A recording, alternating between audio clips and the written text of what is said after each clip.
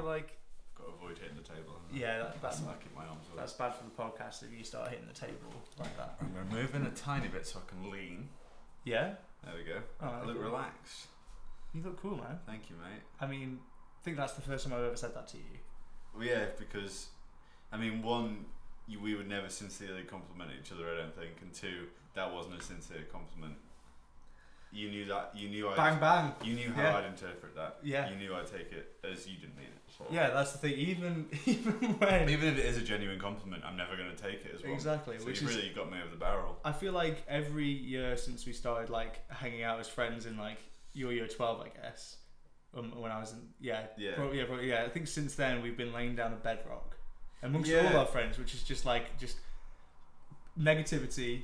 You know, just like, you know, no compliments. I hate you. You look stupid. Oh well, I think a lot of people say you've got to help your friends sort of thrive, but I feel like you should beat them to a pulp so that when they do thrive, they appreciate it more.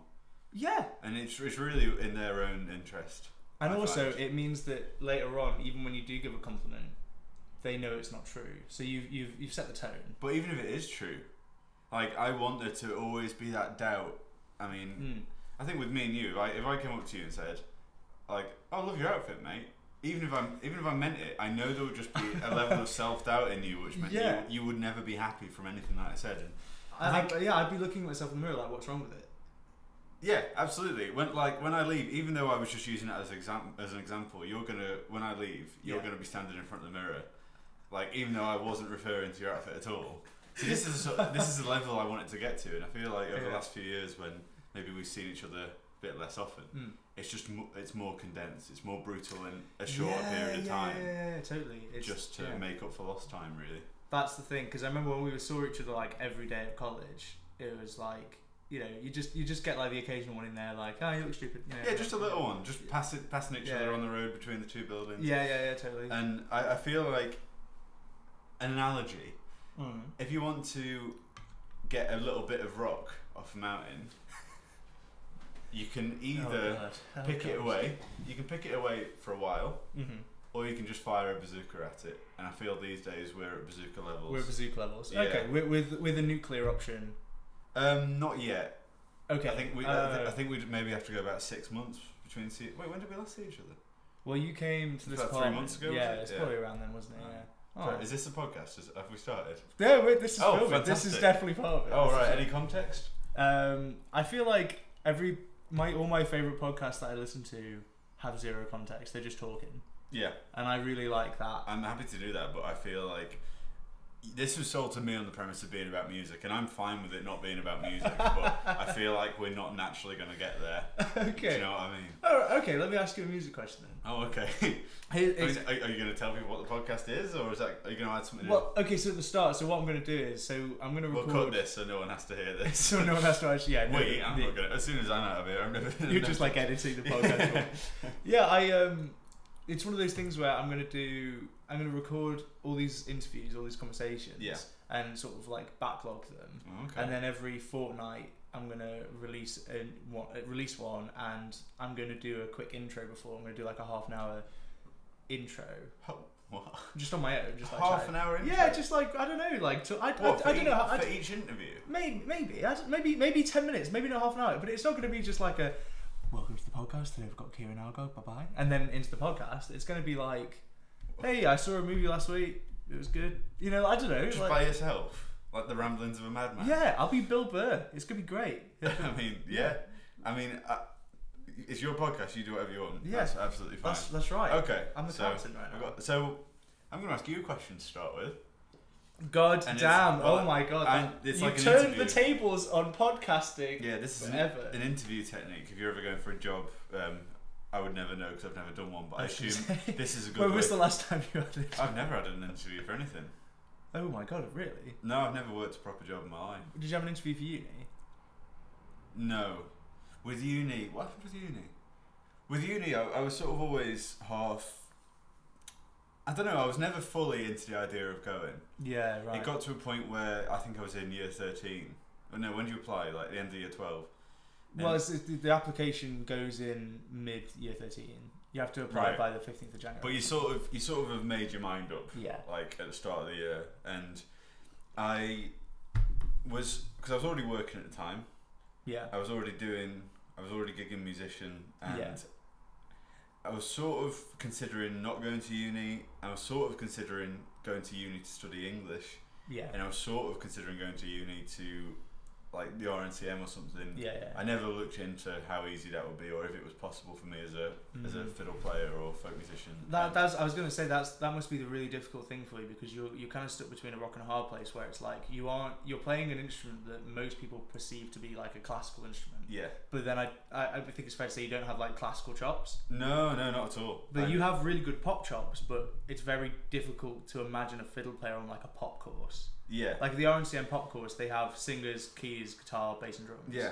And I think it'd be weird to see a fiddle player. Yeah, that was always a problem. I think if there would have been a way around it, and I did ask the RNCM, I think, if there was a way around me studying on the pop course, because the classical course would never have been for me. So studying on the pop course, and if it was me now, I would have gone under the alias of being a guitar playing singer, like acoustic guitar singer. Yeah, right, yeah. And then got my other instruments in another way, but I wasn't really singing at the time. I was going to say, who would have like overdubbed your terrible sing? Wow. Invite someone. Yeah, I'll come on your first podcast, Eden. I thought we'd left this at the door. My dad's going to listen to this and he's not going to be happy with you for that comment. Your dad is in love with me. Every time I meet your dad, he's always so nice. Well, no, I tell you what it is, Eden. I think you've got this. You're the sort of person who repeatedly tells other people that parents love me to everyone. But what it actually is you going into someone's house and just being like obsessively sort of like Oliver Twist sort of. Yeah, the little pauper who's God. like, please sir, can I have some more love? Any at all? Yeah. Oh God. For reference, ruin my career. People who are listening or watching. Oh hey. Just going. Where are people going to be able to watch this? I think what I'm going to do YouTube. I think I'm going to upload the podcast with the audio bit of me talking at the start, so that whole hour and a half long thing onto Apple Podcasts and everything. And then just this bit on YouTube, okay. Just as like an extra. Oh mate, you'll be raking in the hits. Do you All think? my fans, thanks for watching. So that's like 3 old people in Kent. Mate, let's not get into it. I don't know why I'm shots. Can I just say, I was going to ask you this earlier. I don't know why I'm shots firing against folk when I play jazz. You know what I mean? And you're going to get me in trouble here. You've got to remember that whatever you say is going to end up in one of the folk magazines, as in like Ciaran Algar did nothing to deny this comment. I mean, I've done Broadstairs Folk Festival quite a few times in Kent. I've done it with you. I played, we did. When you did your solo album. Yeah, that was an experience. Yeah. I tell you what, that has been something that's we'll talk more about uni and whatever, but like I find it's really interesting every time I've ever played with you, because obviously you did your solo album, and then we did that sort of like not really a tour, but like we did a few places. I remember thinking like, there's a job lot of people here, like it's not like it's just the cat. It's not like a concert tour, but it's like you're doing theatres and like big festivals and stuff. Like there are a lot of people turning up. Yeah, it's weird because at that stage when I did that album, when was that? It was like 2014, 2015. So we were gigging in 2015. Yeah. And I think it's fair to say I didn't put enough preparation into the gigging side of things. Like there wasn't a lot of rehearsal or whatever. And it was sort of like, it was great because we had like everyone. It was incredible musicians. So there was you. There was Thank you. Giles Deacon, who's now on the West. Giles is in China. At the he's moment, currently in China, nailing it on Cats. Yeah, touring Cats. Yeah. And there's Sam Kelly and there was Toby Shea. I mean, Sam Kelly, he did lose to a dog. Right, mate. We've got to stop having digs at like. I can say that. The Titans of folk. That's like picking on my little brother. Yeah. Well, right, even though he's older, like he's on the way out now. I'm still young. I'm still fresh, mate. You're saying this. No, I'm allowed to say this. I'm not. Okay, I'm not allowed to say this. Yeah, I'm not in the club. You're casting the aspersions that I would prefer to cast. I'll tell you what that's like. Yeah. That's like, say, who does a podcast? Who are some famous, like Joe Rogan? So that's like Joe Rogan. Yeah. Having in Chris Eubank to his show. Thank you for having me. No, that was painful. So it's like, was that your Chris Eubank? The Eubank code is Okay, let's move on. So he's got Chris Eubank on. He's got Chris Eubank on, and what Joe Rogan is doing is just insulting Chris Eubank Jr. And whereas he's allowed to ask the questions where Chris Eubank will then say, "Oh yeah, he's weak at this." He's not. Wait, what happens to the accent? What happens to the voice? He's not the strongest puncher in the world. That wasn't that bad. It wasn't horrendous. There've been worse ones. Eubank warrior code. I'll stop that.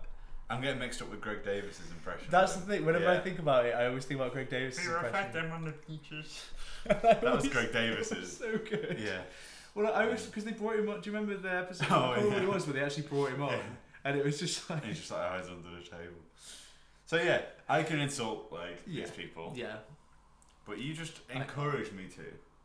Right. Okay. Rather than I'm you're not doing to. a hitting, you're ordering it. Okay, fair. So I'm sat in the war room, ordering the assault on Vietnam. So anyway, we're doing these gigs. Or are you the Viet Cong? So we were doing these gigs. Yeah. And so the folk scene is. I've just moved cleanly off that into the. You really have. That was. We took quite the detour. We really did.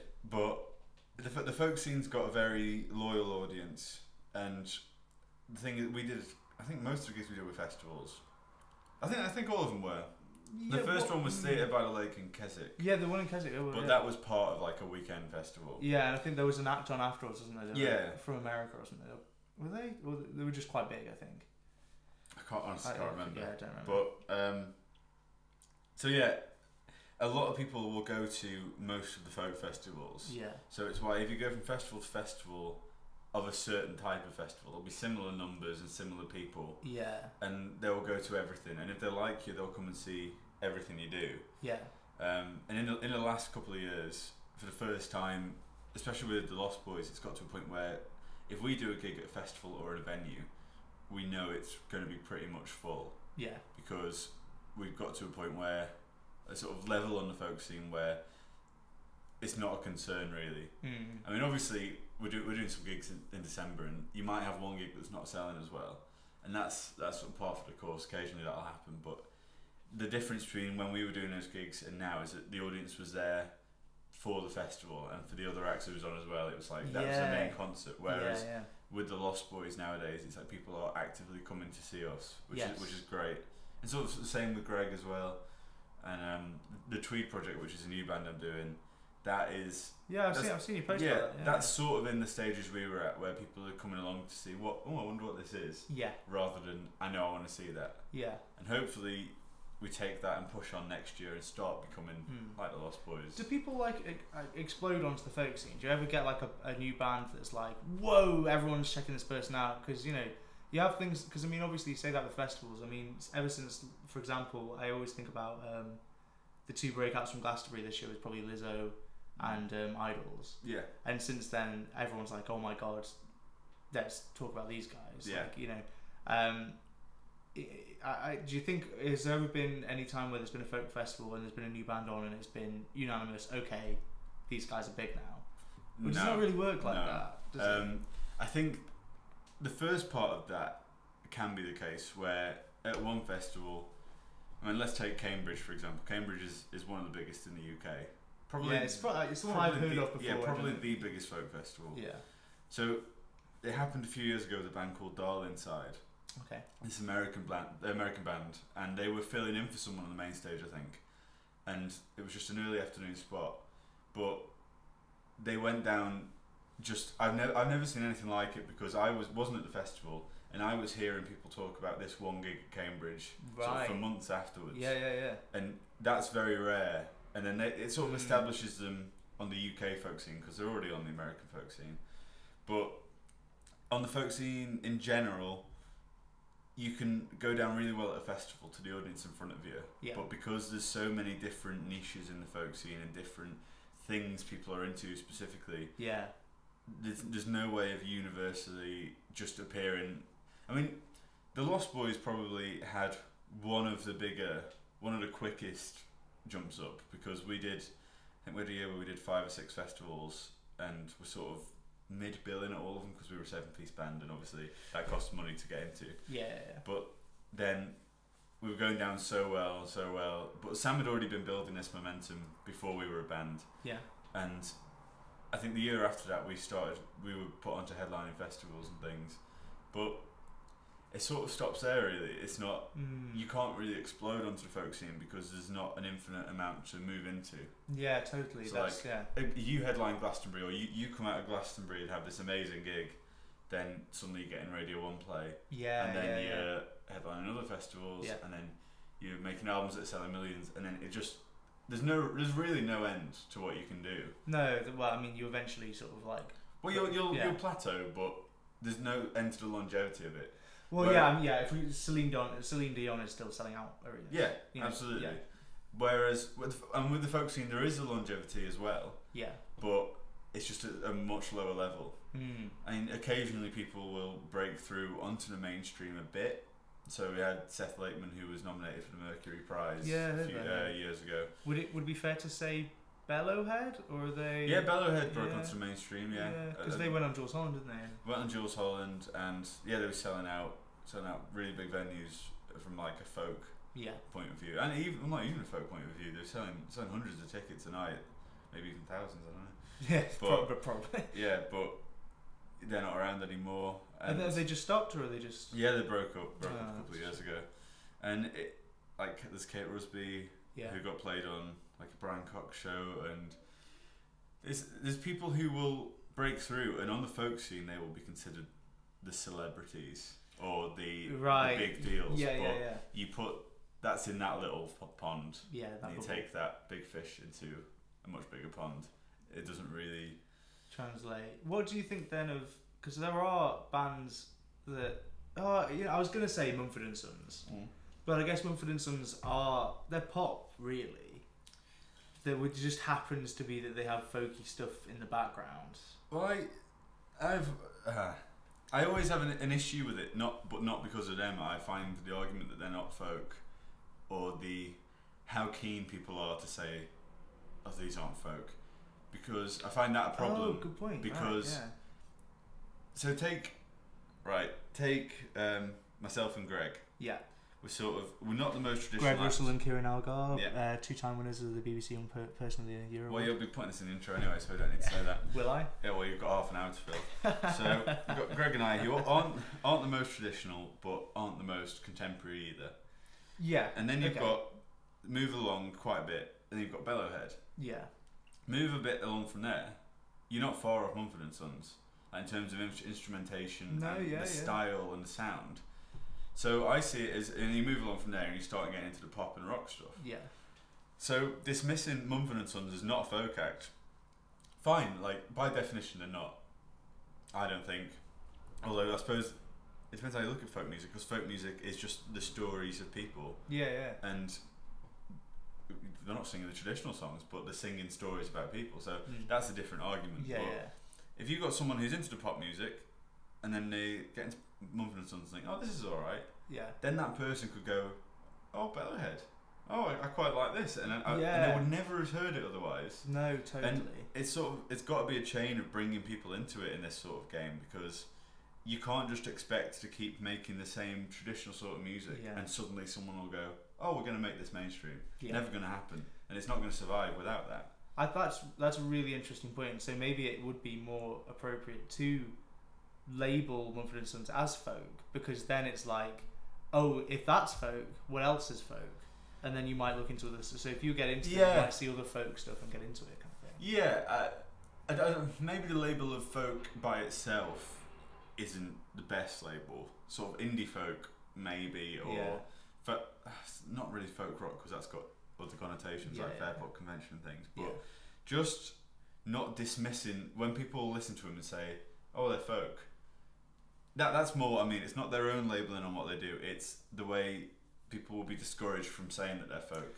Yeah. Like, so many young people I know, like at school and college and stuff, was like, oh, Mumford & Sons are a folk band, aren't they? Yeah. And I would just say, yeah, because why would you be so protective over what you think is folk that you would put people off investigating it and discovering it? And that's a really good point. And there's also a lot of that on the folk scene. You know what though, mate? There's a lot of that on, like, because two of the scenes that I'm kind of involved in are like jazz and then contemporary classical. Yeah.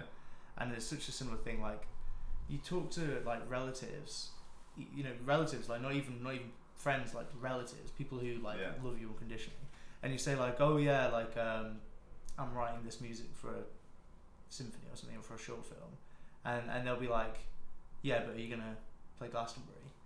And it's like, it's not. It's such a different world, but the problem is those steps to get there are so invisible. Because to me, the way you get into like modern contemporary composers, people like Steve Reich, I guess, but then also like George Crumb and Xenakis, people like that. So like people who I think are sort of heroes, Harrison Birtwistle as well, and Thomas Adler. The way you get to listen to them is you start off by watching like Star Wars and listening to that music, and then you maybe go, oh, I'll go watch that in concert, and they just happen to put some like Beethoven in there as well, and then you're like, oh, this is kind of cool, let's listen to some like Strauss and stuff, oh, there's some 20th century stuff, Holst, and then eventually you get all the way up to the really weird crazy stuff that they're making now.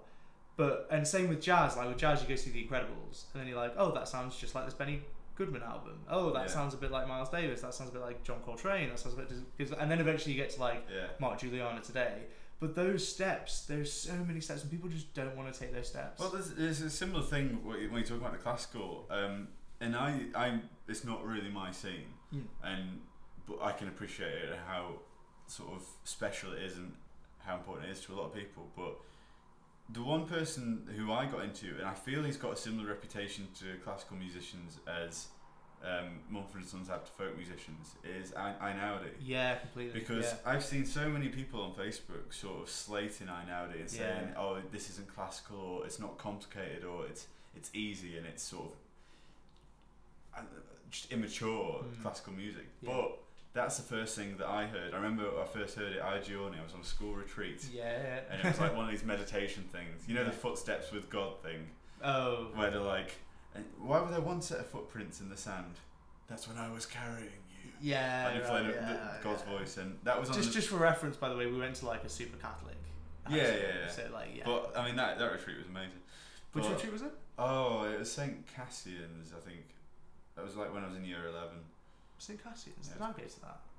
I doubt it. It wasn't a compulsory one. No, I don't think I did. No. It was really cool. I heard about it. I've heard people say it was good. Yeah, and just after this little strange meditation thing, then they put Igione on, and I just remember thinking, this is beautiful. I mean, it's not pushing the boundaries of anything, but it's not really nice. And then I remember that was played by Greg James on Radio 1, sort of in the days afterwards, strangely. And that would, then I hear classical music after that, sort of more of the stuff that people would describe as proper classical music, and I found it more accessible. Yeah.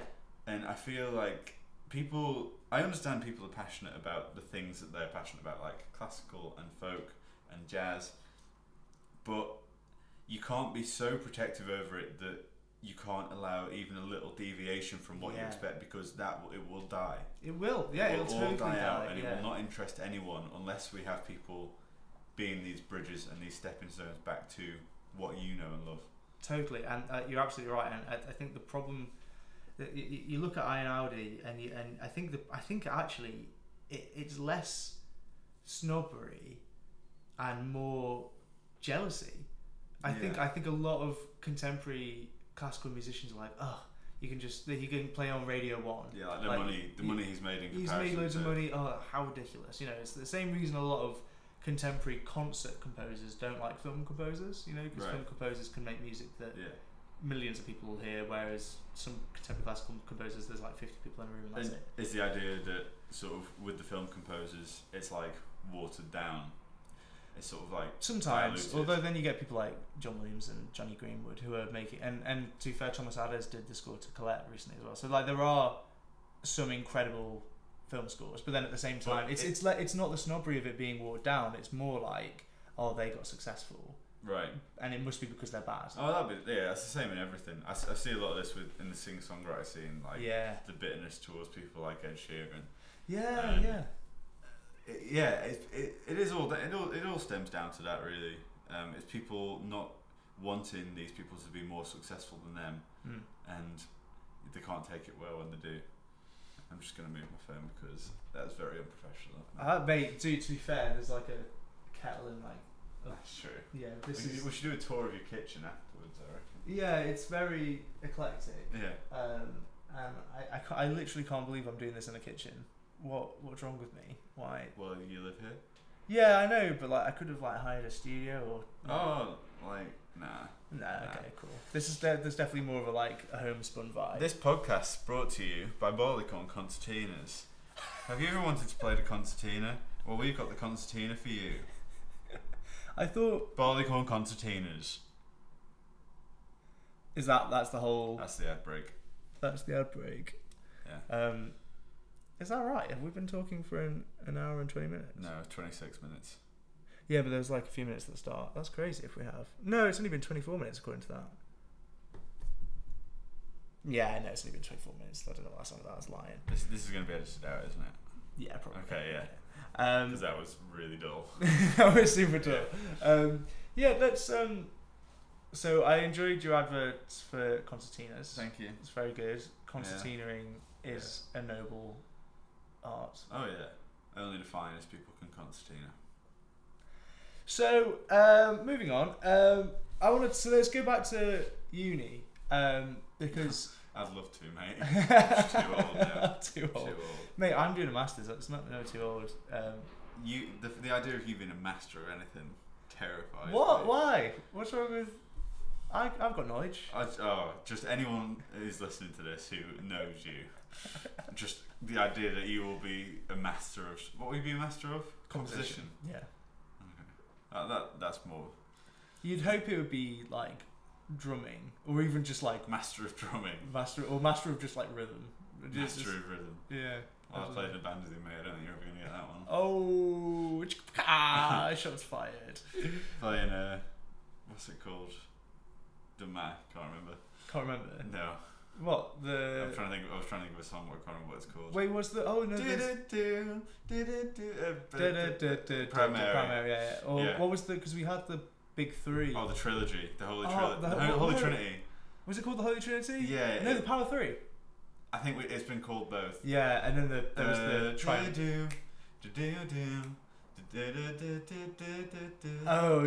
Yeah, the Virtual Insanity. Virtual Insanity, Runaway Baby. What did we start with? Superstition. Superstition, yeah. Yeah. That's cracking. That was such a great arrangement. Yeah, we were in a band called Perfunction. The name trademark Ciaran Algar, by the way. Yeah, so we were coming up with this band to play functions. Yeah. Funk and functions. Funk at functions. So it was. I took the word perfection. Yeah. Put funk music in it. Yeah. Put function in it. Yeah. Perfunction. And I only ever did one gig with the band. Oh my god, did you actually? We never did a gig with the proper lineup, ever. Because who else? George did the one that I did. Which one did you do then? At the wedding. There was a wedding. Oh, Tom Atwood's cousin. Yeah. Yeah. Are we allowed to talk about people? Yeah. Okay. Yeah. So we did this funk band, and I think what was it? It was only you guys were year 13, wasn't it? Yeah. So I'd just gone into college, and pretty much my whole year 12 experience was dedicated to this band. Going to rehearsals, we'd hang out and do stuff. And every Saturday, wasn't it? Yeah. And I think the thing that I realised looking back on that now is I never cared about gigging it really. I was just having the best time. Yeah. Making music and just hanging out with my mates as well. Yeah. I wish we'd done more with it because we were good. We were actually good. I mean, we had Lisa Oliphant on vocals, incredible, who is just absolutely fire, and then we had Giles on the keyboard. Yeah, incredible. He is incredible. What I love about Giles in that band was he started because I started the band. Yeah. And then I was like, oh yeah, Giles, can you play for it? And then within a month, because Giles, he became the boss man.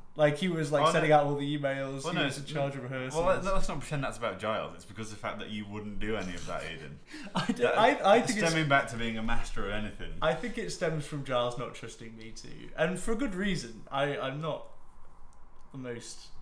Have you not changed at all? You're not improved with that side. I like to think I have, but you've got your own place now. You've got a cat. Yeah. I'm seeing marked improvements. Okay, Marked. You know what? With the ed on the end, learn ed. Because do you remember our school song? Oh mate, Devotions we've earned, and learned. And learned, and it's it's not learned or learned. Yeah, it's one of those things where if someone said, to you, he's very learned, you'd think they were a bit of an idiot, but I think if you say market, I can't remember what I was talking about. Anyway, yeah, Giles, great. Yeah, so we had Giles, then we had Sophie and Ed on winds, who were both awesome. Yeah, but I mean, inviting the wind before inviting me on the guitar, sort of, yeah. Because still a sore point for you? There were two rival funk bands in our college. Oh my god, there was. We had dual funk bands. What was it like? It was sort of like. Have you watched Peaky Blinders at all? I have not watched. It's sort of like just two rival gangs who initially were brothers. Yeah, because no, I tell you what it's like. It's like Adidas and Puma. Do you know the story of them? I can't. Yeah, vaguely. Yeah, they were They were the Adidas. What was his name? Adolf Dassler and his brother. Yeah. And they were the same company, Adidas. Yeah. And I think then after the war, they broke off and became two companies. Right, so we had two funk bands. Yeah. And I was in both of them for a time. Until I got kicked out of the other one whilst I was having a bath, which was still one of the darkest moments of my life. That's quite a sad moment for you. But I mean, Lisa was in both. Lisa was in both, yeah. I did play. I think it was only one gig, but I did play a gig with Funky. Oh no, I played two gigs with them. Yeah. I did one with them. Yeah. I did one with both bands. But I got added to this Facebook group asking me if I was interested, and I don't think you realised I could see the previous messages that said. So someone was suggesting me to play guitar, and you were like, "Yeah, but we could try this person." Or no, I think because the thing is, when I started the band, I had in mind, and then wrote, "Do we even need a guitar?" That's the thing. I was thinking, "Do we need a guitar?" I didn't know how. Yeah, and I know. I know. Now I think about it, I think, yeah, of course we do. But it wasn't anything. It wasn't like it. Genuinely, from the bottom of my heart, wasn't like I don't want Ciaran in this band. Oh no, I know. I just found it hilarious making you think that that's what I thought. Yeah, I know. I couldn't care less. Yeah, that's the thing. You're the most like unemotionally broken by people's words person. I'm sorry, I'm gonna have to process that for a second. like if I was to take the mick out of you, you'd be like, yeah, whatever. Yeah, it depends who it is. Yeah. If it's me, you know. Like I'm both extremes. I'm either if it's someone like I have banter with, then like water off a duck's back. Yeah. If it's someone who I don't know too well, or it's someone that I know doesn't really banter like that, then it's completely the opposite. The opposite. I'm not really a sort of. I wish I was like that. I wish people could say anything to me. I was like, I don't care. Yeah. But especially with like making music. I find like any criticism or like from other people outside it, that can be. It can hurt. Yeah, unless I don't. It sounds bad. Unless I don't respect the source. Yeah, We had this the last Duo album. We had this one review, and all of the others, and fair play to them, because a lot of folk reviews are let's find all the positives and just put them in. Oh, okay. And it's very rare there'll be any criticism, and if there is criticism of a folk artist in a review, then they will like share that on their Facebook and say, "Oh, how ridiculous is this?" And all of their people in that bubble are like, "Oh, ridiculous, all this," even when they've got a point. Right. But there was this one review Greg and I had, and the guy obviously just did not care about what we thought at all. Which, in some ways, I prefer that.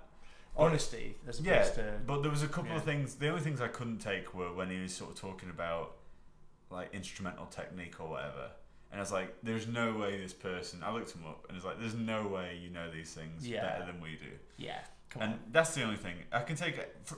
And even anyone, even if you're not a musician and you sort of have a criticism about a track because it's a bit jarring or whatever, that's absolutely fine. Like. That is a fair criticism, even if someone doesn't understand music. But it's when someone challenges you on the technicalities. Yeah. That's when you start getting a bit like. It's like whenever I've shown like a composition or someone to like a family member. Yeah. And then who doesn't know anything about music, and then they've gone, like, oh, I feel like there could be more of a like. Then they start running around terms like crescendo. Yeah. And stuff like that, and you're like, you don't know what that means. Although over the last few years, I've definitely realised that because I was always in the mindset of I'm a musician, like no one knows better than me, because that's a dangerous not as in other musicians. No, right. Just if I was playing stuff to the normal person, like even just a song by in the charts or something, I would give myself an authority, like just in the car listening to it and they're saying, "Oh, I don't really like this," or "Oh, I like this bit," and I'd if I disagreed, it would be, well, I'm right because I'm a musician. Yeah. And I really had, I realised what I was doing, and sort of like, that's, I've got to get out of that, because sometimes they are right, or they give you a different perspective on things, because we're all set in our ways as musicians, I think, most of the time. Totally, and it's nice to hear other people's input, even if it's not from a qualified position. It doesn't need to be in music. Because also, I mean, to be fair, I mean, I don't know if you'll know much about like people like Adorno, but there are plenty of like. Oh, I can't get enough. Love that guy, but there's plenty of like. Isn't that an ice cream? Adorno? Is there an ice cream called Adorno? I don't know. He was like a German music. Just a little joke. I loved it. Oh, is he the one in The Greatest Showman? What? There's a critic in The Greatest Showman? Yeah. You know what's funny? I saw The Greatest Showman? I saw it 3 times, and I don't remember the plot. There's a film critic who's played by the guy in House of Cards who is getting with the president's wife. Oh yeah, the president's wife. Don't you mean the president's getting with the president? Have you not seen season 6? Jesus Christ! Let me do my impression, Eden. This really is quite the show you put together, Mr. Barnum. That guy, I remember that guy because he plays the novelist. He's the novelist in House of Cards. Yeah, he's quite big in The Greatest Showman. Yeah. Doesn't he call him? What does he call him? He writes the article and everyone, and then he gets on his hat like Prince of what was he? Prince of Tricks?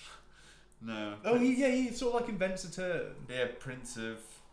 I can't remember. Yeah, I know what exactly. I do know what you mean. Why am I talking about him? Oh yeah, that was my joke. Yeah, sorry, carry on. So that was just a little aside. Just a joke about the name of Adorno. Just because it was a critic.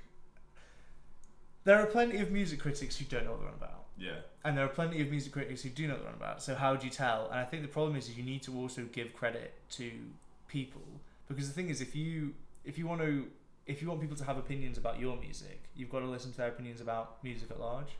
Yeah. I don't think music should be created in a vacuum. I think like a lot of music is, and there's a lot of like kids who play in bands. So for example, like I remember when I was at school, and I remember playing in a band, and we were like post-hardcore pop punk. Which band was this? Cities That Sleep. So they were both. They were both from. I went to school. You're talking as if I didn't go to school. No. This was when I was in like year 11 or 12. Yeah.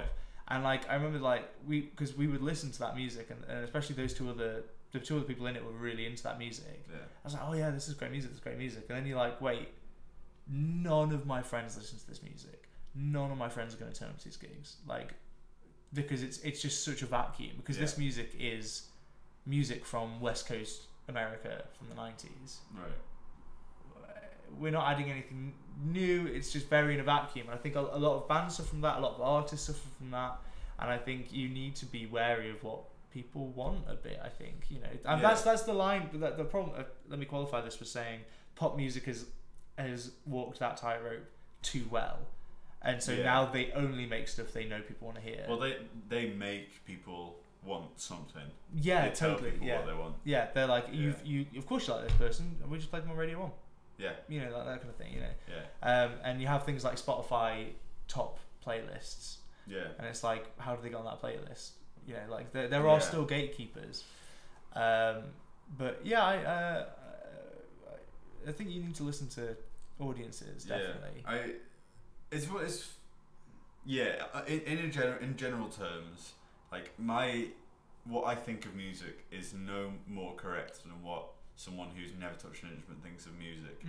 On a technical level it is, but not as in I can't pick what's good or not, because everyone obviously it's so subjective. And when it comes to like the reviewers and stuff, like they can be so amateurish on the folk scene. Just reviews that there's one source in particular, but reviews where they get names wrong, they get facts wrong. Oh wow. Oh no, I've seen you post that on Facebook sometimes. I'm obviously not going to say anything. You could say this is a platform to out these people. No, like they must know what they're doing, because and also just sometimes blatant cases of sexism, where there was one review where it's this great artist called Kitty McFarlane. I don't know if you ever met her. I feel like I have. I can't remember, but she's amazing. She's so good. She's on the album, on my solo album. Yeah. And obviously that's not the pinnacle of her career. She's like doing incredible things now.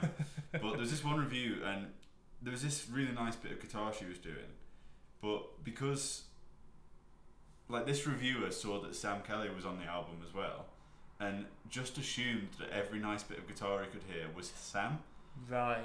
And it didn't say anything like that on the booklet or anything. Yeah. That was purely an assumption that this guy had made, and things like that are so common in the folk scene, especially with female artists. They're accused of being like too girly or whatever, or all these things. And yeah, a lot of people reviewing have no idea what they're talking about. Like, there are some great platforms.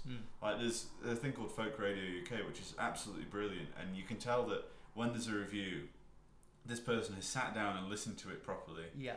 They've really explored how it made them feel, the technicalities, they've got the facts, and it really is like, I'll just read reviews of albums that I've not heard or have nothing to do with or don't know about, because they're so well written and they can sell you an album. But a lot of things are just sort of half-assed, like, oh, we've got a fill page on the website here. Don't particularly care about this person or their music, but I'm here. I'm just going to write out what I know about each of these songs, and that's the point where it becomes pointless. What do you think about because I was just thinking to myself about reviews. Like, I went to the Fringe Festival in Edinburgh. I go every year. It's awesome. And on the Fringe website, they've got this kind of like, just anyone can leave a review. And at the end of every show, they're always like, please leave a review. And so because of that, every single show is reviewed by just everyone. What do you think about that democratization, I guess, of reviewing? Like, would you rather it be like people who are experienced reviewers and know how to like properly form an article and what, like a show I was doing? Or even an album. Would you rather have, people just, write saying, they're just the common person just writing it? Would you rather have like a proper review? What makes you feel better? I don't know. I think it depends on a lot of things, but the idea of someone who's just a fan, or not fan, like a general music fan, listening to it and reviewing it, I think would probably have more merit than someone who's classing themselves as a folk reviewer would have. Yes. Because a folk reviewer is sort of, not all of them, and I know some people might listen to this and think I'm talking about them. I'm not all of them by any means, but it's sort of a self-appointed importance a lot of the time. It's not people who've been musicians on the folk scene. It's not people who can be held to account if they say something ridiculous, really. Because at the end of the day, it's not like millions of people are reading these things. It's just like a mild annoyance. But they sort of, a few of them obviously love the idea that they're essentially casting judgment on an album in their eyes. And it can come across as false and just like completely insincere. Whereas if you gave a folk album to just someone who goes to folk festivals, said, just write what you think about this, they wouldn't be going from any angle. They wouldn't have any agenda. They wouldn't be. They wouldn't have this self-importance. They just say, "Oh, I like this," or "I'm not too keen on this, but it's not my thing, so that's fine." And appreciating that they're coming at it from a view of maybe it's not my thing. Whereas, or this is my opinion. This is how I feel. Folk reviewers a lot of the time don't do that. Right. They come from the view of the folk scene, like I am. How does this fit within the And no one can make that judgment. So you'll see like varied reviews. Like an album that goes down really well in one publication will be slaughtered in another. It's really like hard to tell. In which case, that kind of makes it weirdly an even playing field, because it's like, I got. Even if it got half and half good, bad reviews, it's like, well, that kind of proves it, doesn't it? That proves that it's at least going to make people think something or feel something. It's polarising. And you know that, I completely agree. And just my last thing on reviews, there's one publication which has like a page for, they'll review 20 or 30 albums like with like little chunks and whatever. And then there's one page where they'll put the names of all these other albums and just a thumbs up, a thumb sideways, or a thumbs down. And that is such a massive spectrum. It's so demeaning. And have you ever had an album in that bit? No, luckily. But I know people who have. Like, there's people like my mate Luke Jackson, who is incredible, and I think Blair Dunlop, who's like, he's great. He was in Charlie and the Chocolate Factory. But I think he had an album in this one section, and just the idea that someone's put a year or 2 years of work into this album. At least if you don't like it, don't. It's so disrespectful to take it and put it in this one little. You'll put one line about it. Yeah. Usually, the editor being particularly cutting about it if it's got a thumbs down. Yeah. Just don't bother. Yeah, just don't bother doing that. Yeah. Take that page out. Take the ones you like and review them. There's no point deliberately putting these snide comments on. And I've always wanted to say that, so that's why I put that in there. That's good. They know who they are, and they don't exist anymore. So. Oh, that's good. I would rather it was like just a list of like new albums. Like instead of like having like a thumbs down, thumbs side, it's just a page full of like if you can't be bothered to write a review on just say this is out. Yeah. Because the whole system of like this is good or meh or nah rubbish. And then not justifying that because you've not got the space to justify that. If you give something a bad review in a normal magazine, you've got a column to explain why, rather than just being so dismissive. And it's that self-appointed righteousness. Really, I really hate that. Really I love the idea that time corrects those things though. Because have you ever heard of The Rite of Spring? No. It's by Stravinsky. It's a ballet and it's dead good. It was written in 1913, and you'll hear different stories about the opening night, but there was basically a riot. There was a fight. People were fighting because some people. The sort of narrative goes that some people in the audience were like, "This is basteful and distasteful and horrible, and these sounds are crazy." And then there were other people who were like, "No, this is the future." Right. And a fight broke out. Which is crazy to think. Like, I mean, imagine that happening at a concert. Like, come on. But the thing about that piece of music, though, and the people on the sort of side of this is horrible, people would review it and say this is just demonic sounds. This is just someone who is an untasteful, unartistic, horrible. On its 100th anniversary, it was played at the proms, and they had like a whole prom dedicated to it. Like it's classic. Fair now, like you play it. If you were in an orchestra, you'd probably play The Rite of Spring. Like it's become so commonplace within the orchestra world because it is an incredible piece of music. But it's just so interesting to think that there were people trying to make sure it never got anywhere, and now it's like it's these ubiquitous with classical music. It's these people I'm talking about who have a set idea of how things should be done and are almost aggressively against any variation on that. And they will die, and their ideas will die out with them. And you'd hope the that music will stay. Because there are other examples I could give. Like, have you ever have you been to like a classical music concert where you've watched a multi-movement thing? Okay, no. So if you go and watch like a symphony, the tradition is if it's 4 movements, after the first movement, after all the movements you don't clap until the final chord, until the final bit, and then everyone claps. Okay. I don't like this. I think that's stupid. I think if you were to go, let's say you went to go see Roger Waters playing The Wall, okay? Imagine not clapping after every song. Yeah. It'd be really weird. How many pieces are there within a movement? No. So a movement is just like a piece of music. So for example. So you don't clap after a movement. Yeah. Just at the very end of the whole thing. Yeah. So even though the movement will end, so you and then what happens is that everyone in the audience goes and like it's just horrible. It's just this sound of coughing, and like people start laughing at the amount of coughing, and then what's worse is that people who aren't into classical music might start to clap and then get shushed. Yeah. Oh, that boils my blood. Just these traditions need to die out. Yeah, because it makes it less accessible for people. Like, you can still have this same music, but in a modern setting and with a modern approach to it.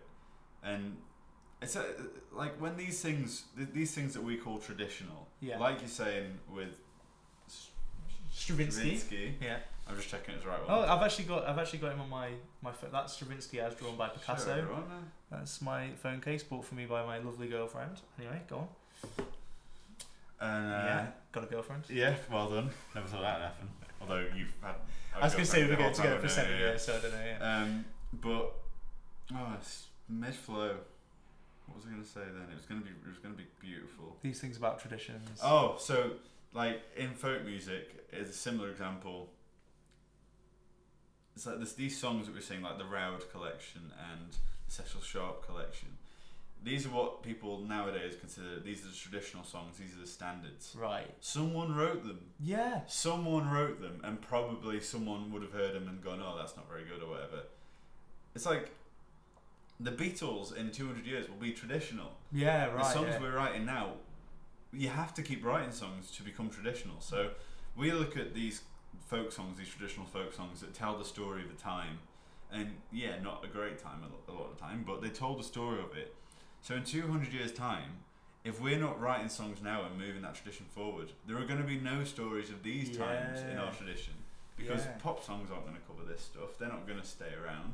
It's the songs that actually relate to, and I'm not just talking folk music now, it's songs that relate to the times we have now are the ones that will be of interest in a couple of 100 years. They will survive. True. Yeah, because the ones of, if you look at the history of music, the most important moments that we still remember are the moments where things change. Like it's, you know, Beethoven's Fifth or Stravinsky's Rite of Spring, or, you know, goddamn, like John Coltrane, who am I thinking of? Charlie Parker, when he brought out his album. Like, you know, there are these big moments when the Beatles came on the scene. Like, you know, when you have these big moments of change, that's when the world. It's like a jolt. You know, you get jolted, and then that sends a shockwave through history. And I feel like if you're if you're just writing music that is just exactly in the vein of what came before and is not adding anything new to it, is that gonna do anything? But then there's another part. There's a traditionalist in me that says, well, I like writing for symphony orchestras, and symphony orchestras have been around for hundreds of years. So am I doing anything new?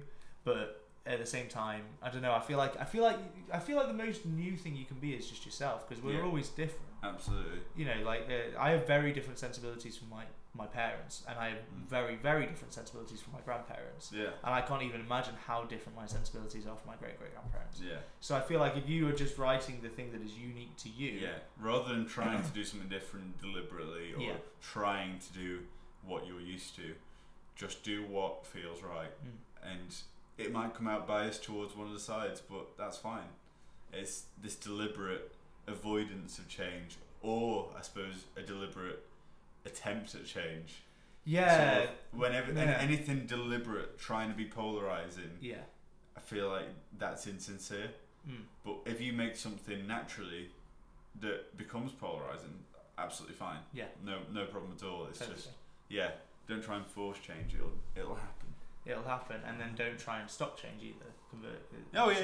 Don't be scared of doing things differently if that's how it happens. Totally. Yeah. So, Ciaran, you are like amazing.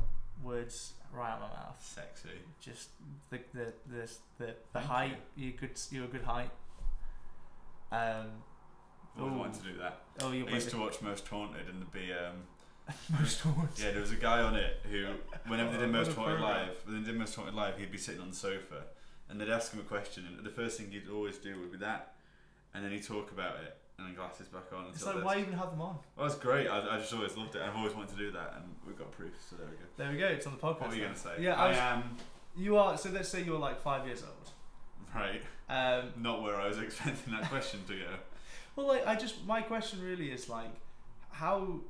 Because when I was a little kid, I remember the moments where I started doing music. So, for example, I remember I was in an assembly when I was like, I was 7 or 8, and I remember them saying, "We've got a saxophone teacher coming into school. Would anyone like to learn the saxophone?" And me and like 3 other kids in the hall put our hands up, and it was like, "Yeah, that sounds really cool."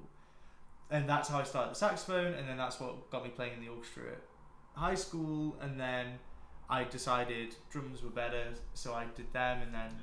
So I'm just going to change pose. Please. What was the moment where you were... That was really weird. Because, I mean, you were like, weren't you like a folk champion by the time you got to high school? Yeah. Because I remember when you first came... I was in like year 9 when you were in year 7. I remember you come in and everyone was like, oh, there's this kid who's like this world folk champion or something. Yeah. Like... Because I've been an Essential. Yeah, totally. Yeah. Paper. Well, I mean, Stoke is such a like... It's a bubble. It is a bubble. Yeah. It is. And once you think someone's big in Stoke... Yeah. Well, so what, you just want... So like how... There's a really hacky joke, which is like, oh, how did you want to learn the bassoon? You were 5 years old and you're like, Mum, I really want to learn how to play that massive weird stick thing. Yeah. Like, how do you decide? Are your parents super into folk? Or my dad is. My dad's so from the sort of folk revival. He was massively into folk music and always been into it. He sells concertinas, which are traditionally like folk musical instrument. Yeah. And all the stuff he would listen to was sorry, I don't know what happened then. Yeah, just a lot of saliva that I couldn't contain. A lot of emotion. Yeah. He would listen to a lot of Irish music, and that's when I first started. I was listening in the car with him, and there was all these fast tunes, and I thought, oh, this is cool. I like this. And then one day he came home from a folk festival where he'd been selling his instruments, and he'd bought a fiddle for me, like a violin. I think it was like a half size or a quarter size. Yeah. Just on the off chance, and just said, have a go at this if you want. And it was never like I was forced into it. I just picked it up and I was repeating things like "When the Saints Go Marching In." I was just I was trying to think how it went in my head. Yeah. And finding those notes, and that's how I was learning. That's how you learn. Yeah. And so then I went on to the Suzuki method, which taught me sort of playing by ear. Yeah. And I think I've always naturally had a strong ear because I can read music now to a degree, but I did a Kaylee gig a couple of weeks ago. Did you? Yeah, and just I had to read the notes. Yeah. And my brain can't keep up. Yeah. So I was really struggling, and I've got another one in a couple of days. Is it with the Kaylee Yeah, band I it play is. with? Yeah. Is it really? Yeah. No way, awesome. Yeah. Wait, you've got it in a couple of weeks. Maybe I might be on it. No, it's 2 days. It's Richard. Oh, is it Richard? Yeah. Oh, okay. Hi, Richard. Hi, Richard. I'm sure he'll be listening to this. Was he on the last one as well? Yeah. Yeah. We can talk about this outside the podcast. Yeah, that's probably fair. I know there's nothing. Yeah, no, there's it's dodgy. basically one of those things like who's gonna care? There was that was. Yeah, who that knows who wasn't- Richard is? Only Richard knows who Richard is. Yeah, there was nothing dodgy to say there. I just wasn't particularly interested.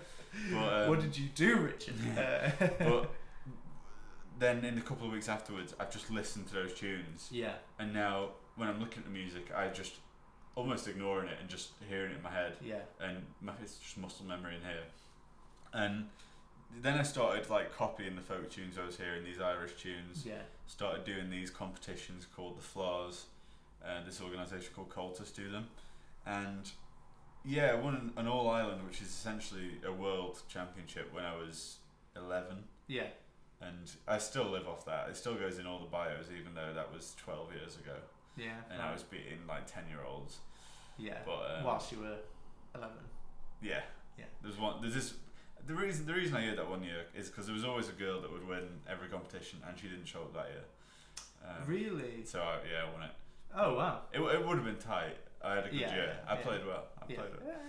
So yeah, when I got to, I remember when I got to St. Joe's, which is our school. St. Joe's. Yeah, I remember getting there, and I'd just like the week before I got there, or the day before, I can't remember. I'd been in the local newspaper. Right. Yeah. So there were these kids who already like had seen me in it, and it said I was about to start at this. Right. St. Joe's. Yeah. So, and it wasn't like. I'd almost love to have a story about being bullied and then triumphing. It was nothing like that. It was just people were like, "Oh, that's interesting." And that's the weird thing, isn't it? Because it can go one of two ways, can't it? It could either be like, "Oh, there's that folk kid from the..." either idolised or despised. Yeah, totally. It could have been either, but it was just okay. And then I did that carol concert when I was in year 7. And you did Toss the Feathers, right? Yeah, I was asked to play Toss the Feathers by the Cause, well, their arrangement of it anyway, and just people went mad for it. And that's still one of the best nights of my life. That was an awesome. I have to say, what was hilarious about it was that I swear there was like a year 13 girl playing the fiddle with you. Yeah, Caroline. Was it Caroline Ferry? Yeah, brilliant. She was a brilliant violin player, but I remember thinking to myself, that's gonna hurt. You know, like there's this girl who's like 18 and she's about to go to uni to like I think she went to a conservatoire, and there's this like little kid just like running circles around it. Well, it's. She'd have been running circles around me if I was doing classical music. It's very classical violin and Irish fiddle are worlds apart. Yeah. And I see it now on the folk scene. If I see a singer-songwriter or a folk band and the fiddle player's been asked by the mate to just come and play, it's easy. It's just this folk stuff. I can tell a mile away when someone's not been raised on folk, because it's just a completely different style of playing. But yeah, that night was.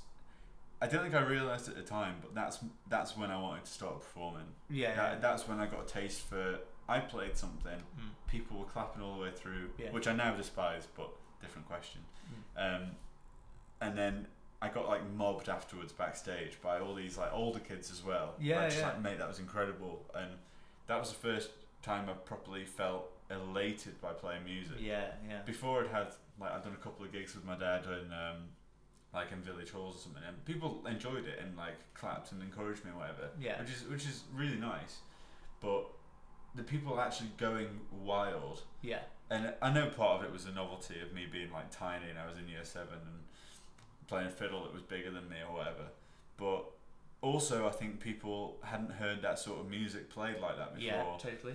And yeah, that sort of shaped my whole experience at St. Joe's and my whole music experience as well. Well, St. Joe's as well, I mean, just so that everyone knows, we both went to St. Joseph's College. I think it's technically Edmund Rice Academy Trust now. It became an academy when we were in like year. Nearly closed when I was in year 7. Oh yeah, that was the year, was it? Yeah. I just got in after like years of waiting to go there, and then I thought it was going to close. But it was. We had some incredible music teachers. You know, Craig Gilligan, Derek Hurst, Julia Popple, who would just. And we did a carol concert every year. We did a summer concert every year, and every year it was just amazing. And I remember it was like. I remember the first year I got to play drums with the senior orchestra, like properly. I think it was like my year 11 that I was the proper drummer for the orchestra. I remember just being like, oh, this is amazing. Like every concert was just like, oh yeah, this is great, because the arrangements were always mint, and like it was just always such an amazing feeling. And I feel like that there's no wonder there's at least one person from St. Joe's on the RNCM pop course every year. There's no wonder that there are people like James Wilson Reed or Emily Pond who are in London, or Matt Bateman who are in London like performing, and you know, Giles in China. You know, there are so many people. I know. It's funny for other reasons. There's no wonder there is so much musical talent come from there, because we had such a great musical experience there, I think. And I think I would say I'm not necessarily saying that means that the school was just incredible across the board. It was good, but at the same time it was because of music. It was because of music in a school where often music was disregarded, and that's what makes it even more incredible, really. Because like it's the same in any school, I think, from what I hear from other people. Music education is dismissed as unimportant and it's just for the people who can't be bothered doing something else. And the fact that the teachers in that school, so your Craigs, your Julias, your Dereks, your Chris's, they're on Chris.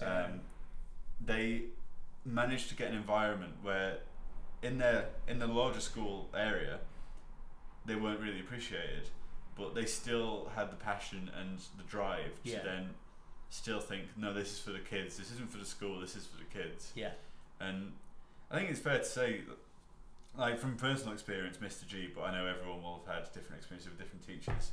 Like you and Derek Hurst will have been close as well, because you did PA and music, didn't you? I did PA and music, because I just loved music so much. / I was terrible at every other subject. Well, like, Mr. G just, I'd hate to think what I'd be doing now, or what I'd be like now. He's coming on the podcast, by the way. I'm interviewing. Is he? I'm interviewing. Oh, can I come?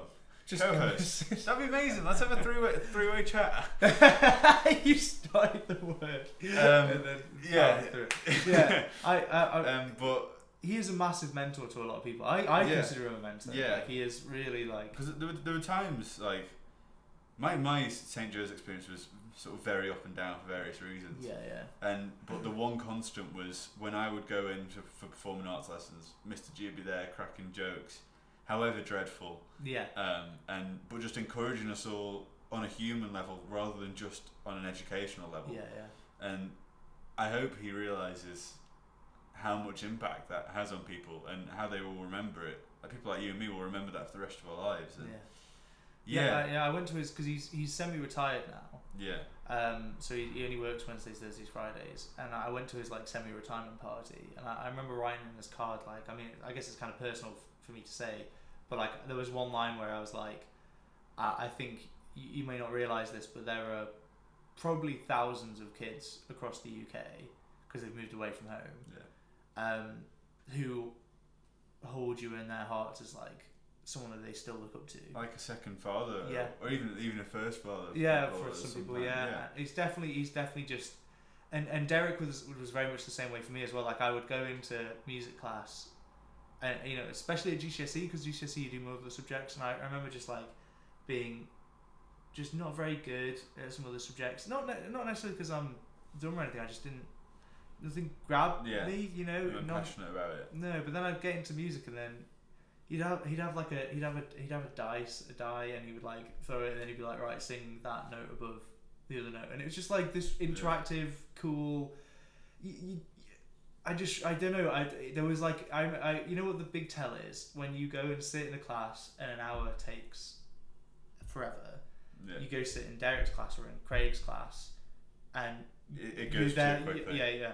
You never want it to end. You're there like, that was the hour. Yeah. That was no. We've got more to do. Yeah. What are you on about? Like, don't lie. You know, kind of thing. Like it. Well, I remember there was one year where I'd had an argument with someone or something, and I didn't want to hang out with like the group of friends for a bit, so I spent 2 weeks like just in the music block by myself on a computer, and it's weird how like that, year 9 that was, and then throughout the years, willingly I'd be spending more and more time in the music block, not to get away from anyone, but to be with the people, be there, and the people who were like-minded, and sort of like all of my friends were there, and it's an interesting group who will occupy the music block, because it's people from all sorts of popularity when that was a thing, because it is in school, from all walks of life, all popularities, all sort of musical backgrounds, but they just have this drive and this passion, and when you're around these people, it makes you more creative, and it made me happier. Like that music block at that school, if that hadn't have been there, I don't know, one, if I'd have stayed for college there, no, me neither, or two, if it wasn't St. Joe's and the music stuff at St. Joe's, I wouldn't be doing this job now. I don't know what I'd be doing. I mean, it might be a bit extreme to say, but like I feel like I'm alive because of music, and I feel like I've got music because of Craig, Derek, and Chris and Julia. Like, and I feel like, so I don't know. I think that is a knock-on effect. Like, it's my job to do music now, which is awesome, and it's because I had amazing music teachers. But if I hadn't have had them, I don't think I could cope. No. Doing anything else that isn't this, you know, like. I hear the stories of like my sister. She used to study music at school. At like a different high school, and just how horrendous her music teachers were, and then comparing them to what we had. And there were a couple of times in year 12 where I wasn't in a great place. Not in dire straits, but I'd lost a lot of passion for things, and I couldn't be bothered studying, and I wasn't doing particularly well, and I was so close to sort of giving it up, and just saying, oh, this isn't for me, I'm gonna go do music, because I was already gigging at that point, but it was Mr. G who sort of said, you'll regret not doing that, like you'll regret not having the rest of your experience here, and then not trying to study a bit, because if I hadn't gone to uni, like even though I went for a year and a half, I still had some experiences there, and met some people who are like incredibly dear to me, and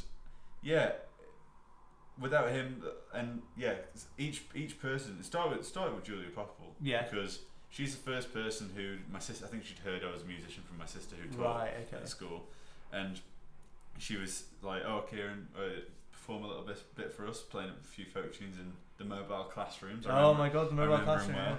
And then it was her talking to Derek and saying we should get him involved with the carol concert. And even though I knew her for less amount of time than Craig and Derek. R.I.P. I'm afraid. Just every stage from her to Derek to Craig all gave me a different stage of passion for music when I needed it. All gave me the encouragement from Julia, the opportunity from Derek, and then the belief from Craig. And boom, the perfect now team. Yeah, perfect team. It is. Now I'm in your kitchen. And now you've hit the top, right? It's funny. No coming down. I was gonna say I've actually, because I work at St. Joe's. I've actually quit Oh really? Yeah. Because I just can't fit it in with my studies and all that kind of thing. And it's a bit of a hassle to go down once a week, but it's kind of hard to leave because I've worked there for a year, and it's really weird because you just have so many positive memories of working in that block, of like being in that block, that you're happy to just sit there in the block. You're just like, this is where I became me, you know. And do you remember when were you in the meeting? Or the round table. Yeah. Because our old head teacher sort of hated the music block. Yeah, let's not go into it. Yeah, we'll get. But so there wasn't a strong relationship between the top of the school and the music department. No, which there is now, by the way, because the music department are the only department this year that have had like consistently good results. All the PA students have got distinctions. Like, it's one of those things where like I remember Craig told me that he got an email from the head teacher being like, "Wow, you guys are kind of the rock at the minute because you've all the students have done well." That's really nice. And yeah, I remember they basically ordered like an unofficial Ofsted inspection, and I remember we were sat around this table talking to this guy, and I remember because I'm quite loud anyway. I think you and I went in sort of like thinking we were the juggernauts. Yeah, totally. Like with the old boys. Yeah, we know what about. Some considerably older. Yeah, I did an extra year. We were like, all right, you year 7s and 8s, like you can have your say, but just leave it to us. I remember we were firing all these things at him. He'd ask a question, and you and I would immediately pick up the rate in harmony. Yeah. Yeah. Whereas nice rapping. Yeah. Yeah. Can you imagine us rapping? Let's not even try it because it's not going to end well, and probably rather insensitive. And then but I remember distinctly like he would occasionally ask some of the kids around the room, or I remember saying like, "See this kid here? Like I know her because like we go to orchestra together, and we've got like 10 years apart." She's like looking at you going, "I have no idea." Yeah, who is this guy? Yeah. Well, in fact, the girl I'm thinking of in question is actually just finished at the RNCM. No, she's still at the RNCM, I think, or she just finished. I don't know who you're talking about. Beth McCleary? Oh, yeah. Yeah, I remember because she played flute in orchestra. Oh, she got another year, I think. She got another year at the RNCM, okay, yeah. So, like, so another success story from... Incredible singer, yeah. Great singer, and she was a great flute player at the time as well. But I remember saying, I know this girl who is 6 or 7 years younger than me, and I would consider her a friend because we play in the orchestra together. That's what music does in school. We're on an equal playing field. Like these kids here, I know all these kids. There was like one kid I didn't know that well, and I remember the last question. I remember he said, "Oh, I haven't heard from you for." I think he was in like year 9. He was like tiny and timid. Yeah, really. It was like a film. It really was. It really was. And I remember the guy saying like, "So what do you get from the music block?" And I could never forget what he said. He was like, he said, "When I get to the music block, it's like I've got a family at school," and it's like, yeah, cool. We've spent an hour chatting at you. Yeah. That kid just told you everything. Really hard. Yeah, trying. This kid just told you everything you need to know. Yeah. Like, and didn't he apparently cry when he was the Ofsted? The Ofsted, yeah. I remember Derek telling me he cried when he was like talking about. He said he waited ages to find a school that had a music block like this. Yeah. So going back to the fact that I've quit, I remember Craig telling me, "Who's gonna laugh at my jokes now?" I'll go back. I would happily spend just a day of the week each week just listening to in Craig's company in that music book. But I know what you mean about it being sort of hard to let go of. Yeah.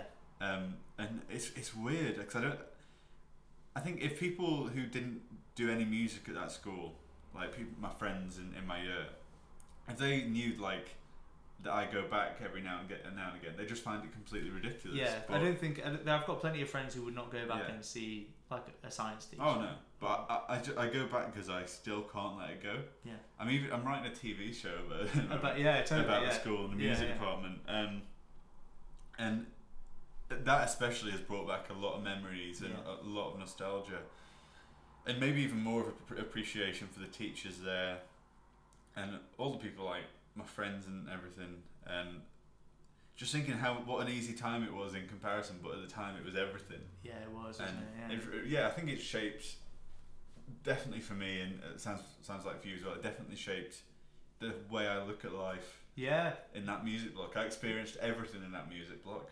I experienced like making friends, fancying someone, being broken up with, or like being in love with someone, or going on tour, or having an argument with someone, or disagreement about who's more important or whatever. All these things, like all these things that you will encounter in life happen in that orchestra. Yeah, totally. Yeah. And it's a beautiful thing, but it's also like we say, just it's hard to move on from. And I don't feel like I got that experience at university either. Like that's the thing. I had a really good 3 years, and I came out with like a first in music from a Russell Group uni. So like qualification point of view, incredible.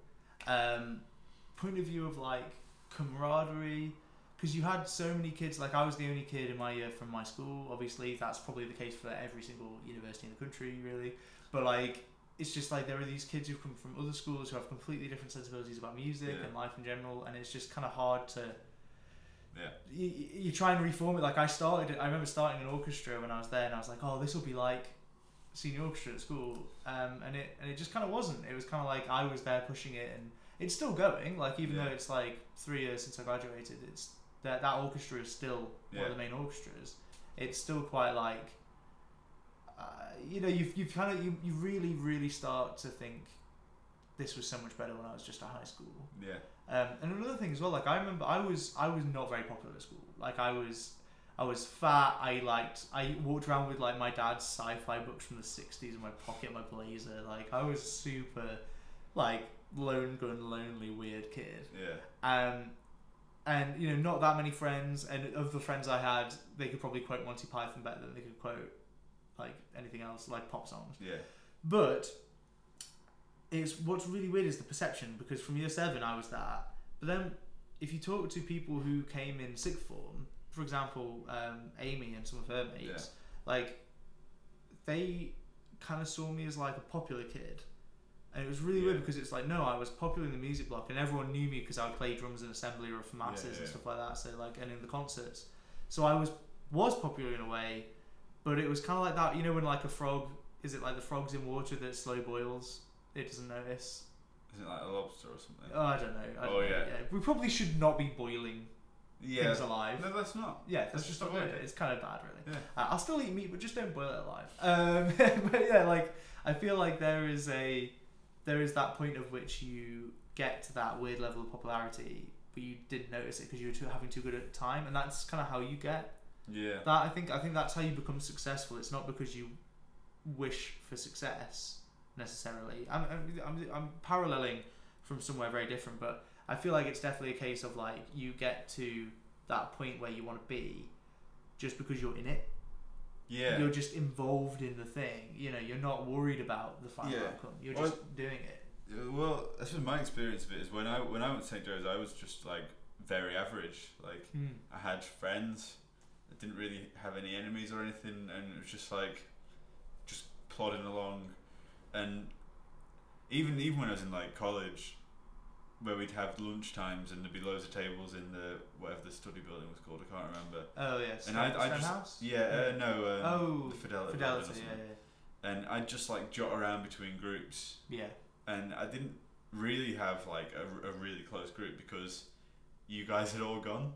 I realised that, of course, but I wouldn't have changed that for the world, because I don't know, I was never popular, but the way I did music, people sort of acted differently around me. I don't know.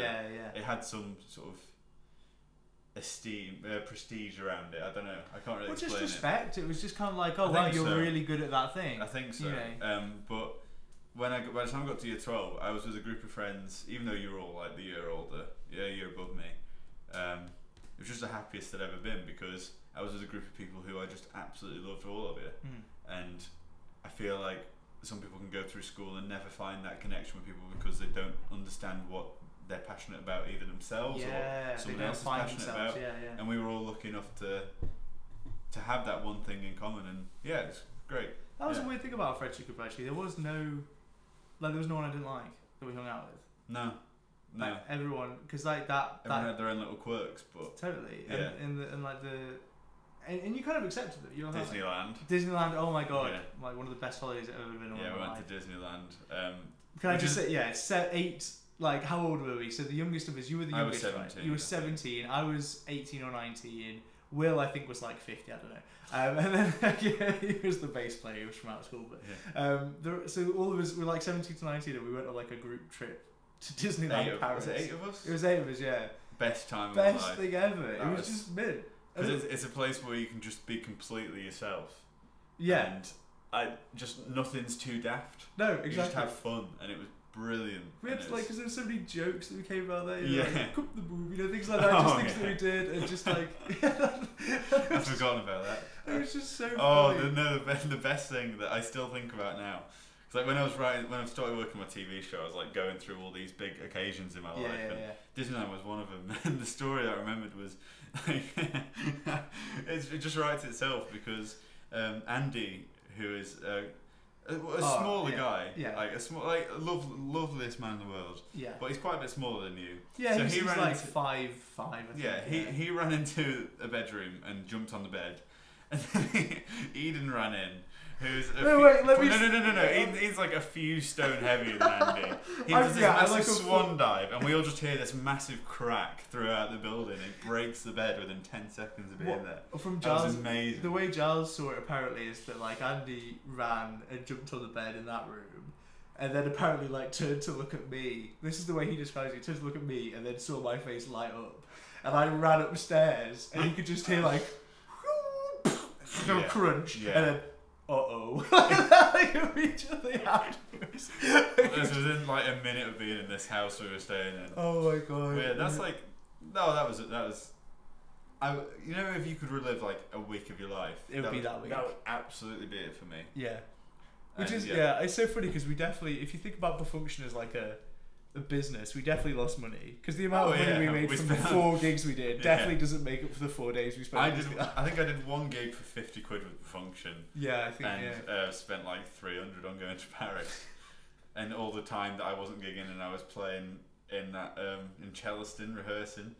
Like there was a lot of dedication for no money. Yeah, but for no. I wouldn't have changed it for anything. No, totally. It was brilliant. Because we turned up because it was like Andy's like dad's business building, wasn't it? And like we turn up on like a Saturday morning, and like we'd rehearse, and then we'd go to like somewhere for lunch, and then we'd come back and we'd just practicing, and it was just like it was amazing, and making good music as well. Good music. Like, because like just Lisa, one of my favourite singers ever. Like incredibly lucky to work with her. She said yes to coming on this podcast, but we haven't organised a time yet. So I hope I can. I don't care. Yeah, I'll just let you know. Do that. Do your own organisation in your own time, mate. No, I'm not. This is the Algar time. This is the Algar time. I've won 2 folk awards, mate. There'll be more than that by now. I don't know. Oh yeah, I've really dropped off in the last few years. Really dropped out of popularity. What I love about it is every time we ever talk about your career, it always comes back to meeting Gary Barlow. I met Gary Barlow. Yeah. You met Gary Barlow. Yeah, we did this Radio 2 concert, and it was after we'd won the Young Folk Award, Greg and I. First time or second time? Well, you can't win the Young Folk Award twice. I thought you could. Won the Horizon Award the second time. I didn't know that. Every time I ever put you in a bio, I've always said the 2-time winner of the BBC. Well, that's easy to put that, but right. Horizon's better than. But anyway, so we put on this Radio 2 concert, and the bill was like us, Jamie Cullum, and then Gary Barlow, which was so bizarre. That's bonkers, isn't it? But I went and had a picture with him, and I didn't realise I was interrupting a conveation he was having with someone. Oh, no way. Then I asked the person who I'd interrupted to take the picture of me with him. Oh. And then like straight after he walked off and said no more pictures, and I went to his dressing room. But I got the picture and got at least 300 likes on social media, so yeah, good day. Self-worth. Yeah, good day. Yeah, great day. Best mates me in Gaza. Let's wrap this up. So, have you got any? Is the Tweed Project releasing? We're just releasing an EP. Yeah. So I don't know when this is coming out. Probably in like a month or so, maybe. Okay, yeah, we'll have released it by then. So okay, what's the release date? The 18th of October. Okay, well if this comes out before then, on the 18th of October, you're releasing an EP. An EP, yeah. So the Tweed Project is a collaboration between 3 English traditional musicians and 3 Scottish traditional musicians. Oh, awesome. So we've got bagpipes as well, and I love playing with bagpipes, fiddle and bagpipes, because it's the same frequencies. Yeah, it's just such a tight combination. Yeah. And I'm really, really proud of that EP. Awesome. I think it's the best thing that I've been on recording wise. Yeah. And so yeah, that's coming out in October. Yeah. should be new duo and Lost Boys albums next year. Next year, yeah. There's no sort of dates in mind. We've not started working on them, but it's in the pipeline. It's in the pipeline. And yeah, I'm going to try and cut down gigging a bit next year. Take it a bit easier because I've done a lot this year. Really? I counted up the other day. It's like 220, 230 gigs or something. Oh my Jesus, and that's a lot. It really takes it out of you. And yeah, I don't want to lose the love for it. No. I don't want to go on stage. If I ever get on stage and I'm playing to a big crowd and they're loving it, if I ever get to that stage and I'm not feeling anything, then I've got to stop doing it because it's not fair. Yeah, it's not fair for me to be in that position and not enjoying it. And not fair for the audience as well. No, it's not fair. No, all around, it's just not an ideal situation if someone's obviously not into it. And that's not the case at the moment. I just feel like if I keep working as hard as I am, well, it's not about working hard. It's working hard for the right things. Yeah. 'Cause there have been some things I've done this year that have just been sort of like, why did I waste my time doing that? And you want to minimise as many gigs as that. I mean, you're in the very, I would suggest, fortunate position of being like you're playing in pretty much all original stuff. What do you mean? As in, like, you're not in a covers band. Oh no. Yeah. Whereas I play like weddings in like covers bands and stuff, and it's like it does get disheartening after a while because it's like, oh my god, there's only so many times I can play Uptown Funk. But I tell you what though, I did the Kaylee gig I did. Yeah. There was something really weirdly nice about playing music without anyone caring what I was doing. Yeah, or without you being a name. Well, I mean, I'm not going to say that I'm a name. Like on the folk scene, I suppose. You're definitely a name on the folk scene. Like I've met people on gigs and been like, have you ever like fiddle players and been like, you heard of Ciaran Algar? And they're like, oh yeah. And I'm like, oh yeah. Went to school then. Yeah, it's sort of like there's no pressure.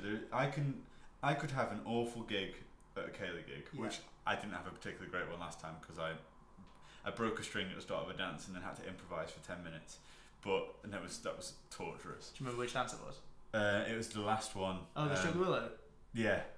That's like the longest one. Yeah, I improvised the whole thing. Oh dear. And I was trying, But anyway, so like I had a gig there where I was thinking I did not show myself off in a good light there. Yeah. But then there was such a nice moment where I thought, but it doesn't matter. Yeah. Like those people are never going to see me again, or never going to, if they do, it's not going to be in that capacity. Yeah. Like I can just be a musician and have fun with it and have none of the pressures of, oh well, people will stop listening to us if I have a bad gig here or whatever. And all of that pressure is just completely taken out of it. And whilst I would become numb from that eventually, if that was all I was doing, it was a nice moment to make me realise, oh, it's just nice to play music for playing music. I always wonder about like, you know, like famous classical soloists. So there's people like, I guess I don't really want to name names, but there are people like, I can't imagine Nicola Benedetti or Yo-Yo Ma or Jess Gillum, who's currently quite big, or Sheko Kanemason. I can't imagine them just joining an orchestra now because they're like the soloist. They play at the front, but if their popularity wanes, it's kind of difficult for them to just shrink into the orchestra because it's like, oh no, you're not meant to be in the orchestra anymore because you're Yo-Yo Ma. But I bet they would love it. Yeah, exactly. That's the thing. I bet they would like to just be playing violin too. Yeah. You know, like they just, you know, they don't. That was my safe space back in year 10. Violin 2. When I got upgraded to violin 1, that was really troublesome. I saw your folder the other day. God, I need to take that. I need to get that back. You should get it. So yeah, we had our music folders for orchestra. Me and James, who was like my desk partner for years. Yeah. I photoshopped our faces onto these film posters and stuck it in, and I went back a few months ago and it's still there. It is still there. I was the happiest moment. It's brilliant. It's so funny. I loved it. Why can't I be back in school? Yeah, because I'm 23. That's probably one of the reasons. Yeah, and also you're supposed to move on in your life, not just cling on to the past for the rest of the time. But yeah. Anyway, what are your socials? What are you like? So I'm on Twitter at Ciaran Algar. Yeah. Or the Tweed Project is at the Tweed Project Band. Yeah. Or Greg Russell Ciaran Algar are at Greg or Ciaran A. Nice. Some kind of Lost Boys are at the Lost Boys. And then we've got Facebook. Yeah. All those pages at the Tweed Project or whatever. Yeah. I'm on Instagram, Ciaran Algar Music. Nice. Or Ciaran Algar is my personal one if you're feeling fruity, but there's no music stuff on that one. No. What else have I on? You're on YouTube still? Oh, I've got a YouTube, but it's remained pretty much untouched. Hmm. I've always wanted to do some things on there, but just never got around to it. That's well. I mean, that's It's just yeah. It's hard for me to start things off because I'm just never at home. Yeah, totally. Yeah. Like, I get an odd day or two here, but obviously I just want to do nothing. So maybe next year I'll start creating. I've got ideas for content. Yeah, yeah. And yeah, keep an eye out for my TV show, which is absolutely going to be made within 5 years. 5 to what? 20? 5 to 20? Yeah. No. 5 to 6 years. It's going to get commissioned and it's going to be on BBC. I don't know 1 or 2 yet, but it's going to happen and it's going to. Not 3. This is going to be on terrestrial television. This is not 100%. This is 1 or 2. Mate, this is going to be bigger than The Office, and you can. I'm glad we've got this recorded. This TV show that I'm going to make, and they'll find this clip and play it on Graham Norton when I'm being interviewed one day. But this show is going to be an absolute it's going to change the scene of how TV's done. Amazing. Well, thanks for coming in. I'm going to write more than 1 episode first. That probably would help. Yeah. I'll show you the episode. Okay, yeah. Because we had that session here where we brainstormed. We won't get into that on here. Yeah. Anyway, how do we? Yeah, I guess we just. Thanks for having me. It's alright, mate. No. We did okay. This is definitely being edited out. I know. Why? That's a lovely shot. I'm not a fan of this. Come down. Okay. Hey. Right. Thank you. There we go. Thank you. Well, yeah. Thanks for having me. And remember, kids.